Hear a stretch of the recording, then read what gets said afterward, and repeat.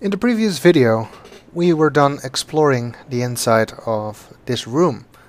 One thing I skipped over was this button on the outside of the room. I'm going to skip over it again for the moment and go downstairs here.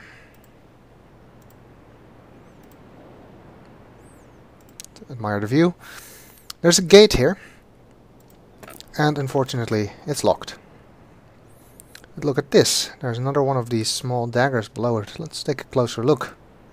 How sneaky! You can actually just go under the gate. The dagger was actually placed there by the game designer specifically so that people would know to click under the gate, otherwise nobody tried that. Now we're inside a cave and it leads to a wall. And if we look through here, we're actually looking into the room. That's interesting to know. So how about that button? What happens when we push the button? All kinds of machinery starts working, and look at that! The room is rotating. Yes, this is the rotating room puzzle. The first major puzzle in Riven. It's a puzzle that has been known to drive some people crazy. It's actually not that difficult in my opinion, at least not compared to some of the other puzzles in the game. We look inside now, we see that the other door is now in front of another gate, which we also cannot get through, because it's closed. So let's rotate it once more.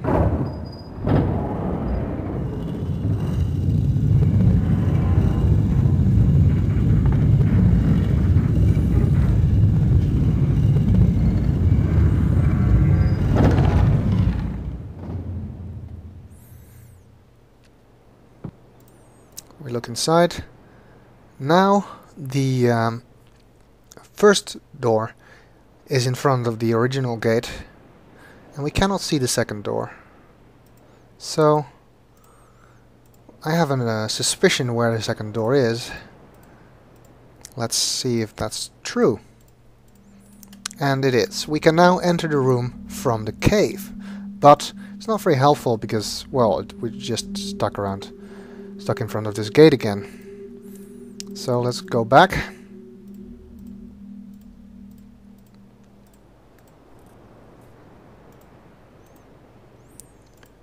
And rotate the room again.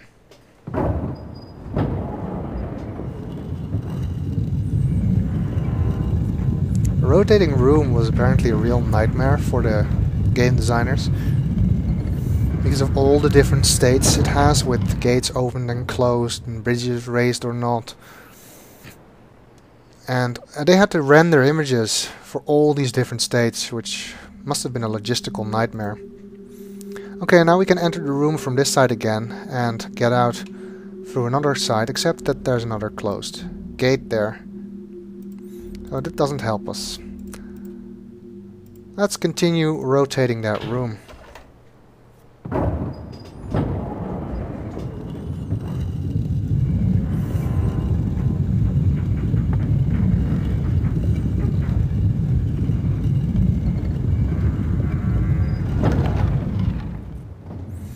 Who needs monsters to fight in a game? We've got rooms to rotate. It's much more exciting. Okay, now we cannot see either door.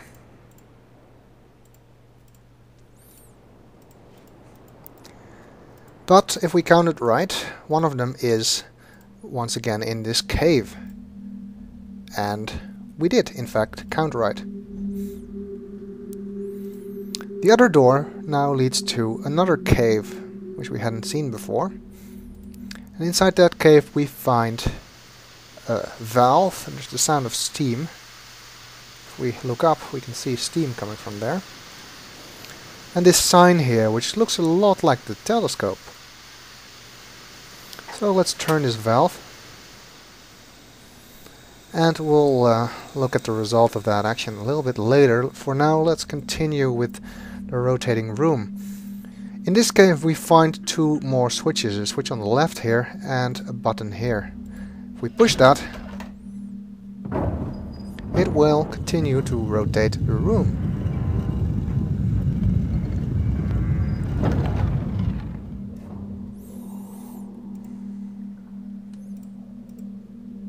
So now we can't get out of this cave, so let's rotate the room a little bit further.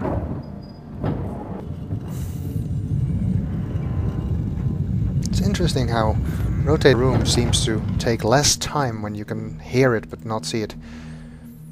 Okay, now we can get back in, and the second door leads to this gate again.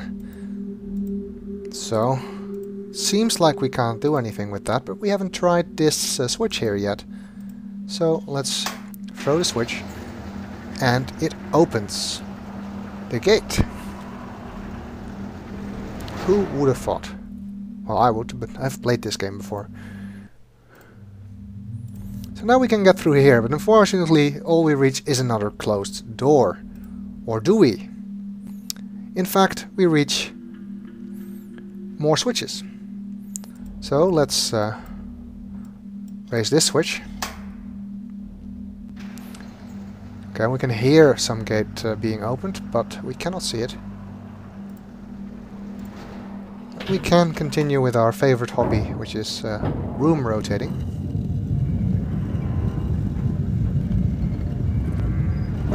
I'm just trying to get all the room rotating business over with in one video.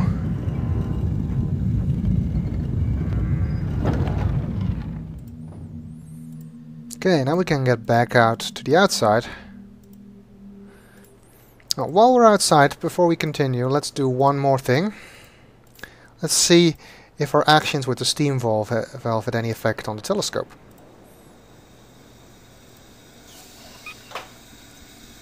We can definitely hear the sound of steam now. And indeed, we can now lower and raise the telescope using these controls, but since the hatch is still closed, it doesn't really do anything, but we will need this at the end of the game. Yes, all the way at the end. So let's turn our attention back to this rotating room. I'm gonna need to rotate it twice more, and then we'll be done.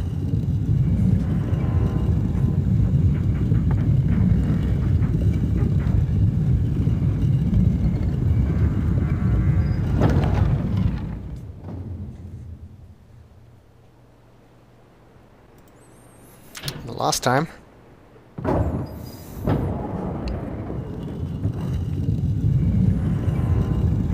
If you've been paying attention to the positions of the room, you should know that doing this has now put the room back into its original position. Except that this time the gate is opened. So now we can cross the bridge and go into the giant dome. If we look to the left here, we see the place where we arrived on Riven. If we look to the right, there's another button here, so we can also rotate the room from this side, but we don't need to do that. Going into the dome, we see a lake of some sorts inside it, and some sort of machinery in the middle. At this point it's not really clear yet what's going on. If we look behind us here, there's a lever, but doesn't look like it does anything. Ahead we find a diagram. And these are the Tetris pieces that we saw in one of the religious images in the rotating room. Obviously they're not really Tetris pieces. For one thing, they don't all have 4 blocks. But what they do stand for we don't know yet.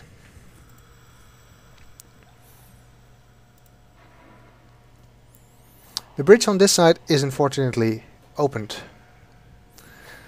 And it can only be closed from the other side, so we can't go this way. We can go the other way, but we'll do that in the next video.